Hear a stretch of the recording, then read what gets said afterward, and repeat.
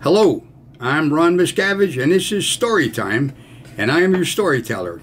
So I welcome you to this little bit of time, and today's story is absolutely going to benefit you.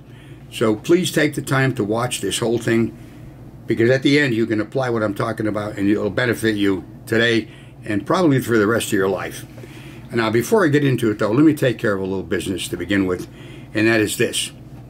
If you'd care to support the ongoingness of this program or the other ones I do, you can become a Patreon or do a one-time donation through PayPal, and the links of this are in the description of this video. Okay? So now, business out of the way, let me get into the story.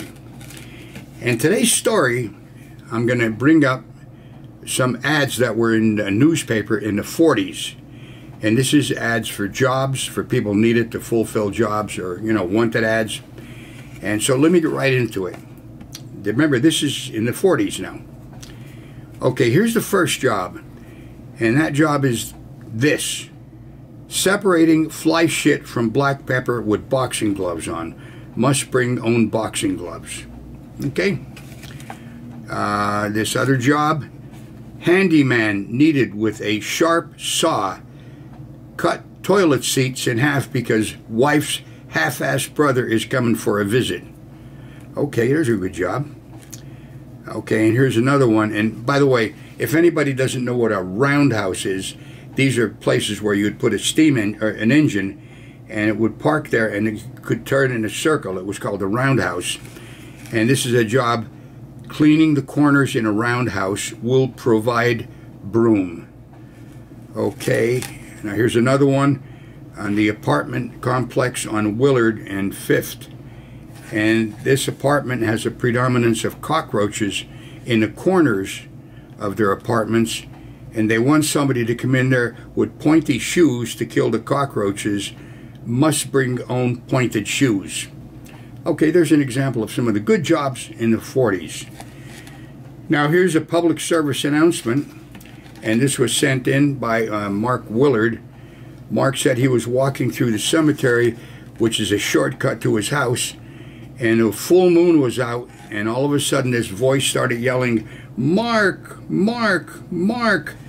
And he said, "Oh Lord, please don't take me. I'm only in my 30s, So now the clouds come out and covered up the moon, and he kept on walking, and the voice stopped, and he felt relieved. He says, "Oh, thank you, Lord. Thank you for having mercy on me." So he gets to the edge of the cemetery. The clouds part.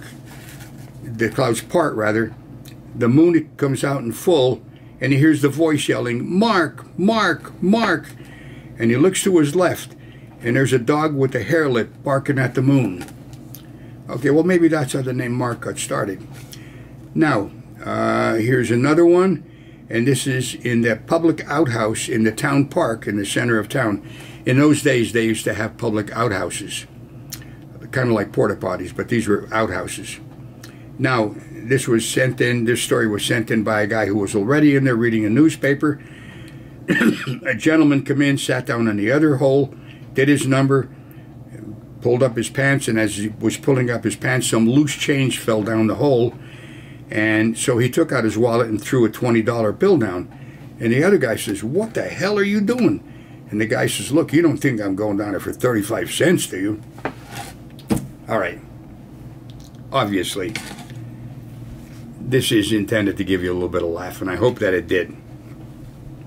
Let's talk about laughter and the value of having a good laugh. There was a guy by the name of Norman Cousins who lived in his 60s, and his doctor gave him 6 months to live. He fired his doctor. He bought a movie projector, and he bought Marx Brothers movies. Watched them every day. 20 years later, he was still living. This is an actual story. You can look it up on the internet. Let's talk about the Italians. Many centuries ago, the Italians believed that laughter was the only valid mental therapy. It could cure depression, melancholy, mental disease. And let me tell you something. I have a tendency to believe this, because what makes me feel good, among other things, but mostly this, is having a good laugh. you actually feel refreshed. You forget what was bugging you, if there was anything bugging you. So that's my advice for today. Have a good laugh. Now, whether that's looking at a good movie that you know you're going to get a laugh out of, or maybe something on the internet, or maybe thinking of some jokes, have a laugh. It won't cost you anything, and it's going to benefit you health-wise and mentally. That was my message for today. It is my message for today, and I advise you to take me up on this. Look, there's an old saying, the road to hell is paved with good advice. That may be true, but today's advice might be the best advice, may be the best advice that was ever given to you for your own health. So that's what I wanted to tell you about, and along with this, I would like to wish all of you a happy, successful, wealthy wife. Let me leave that again. If you have a good wife, that helps too. Everybody have a nice, happy, successful, happy life. God bless all of you. And in these days, I'd also like to say, God bless America. I am Ron Miscavige. This has been Story Time. I will see you on the next one. Bye-bye now.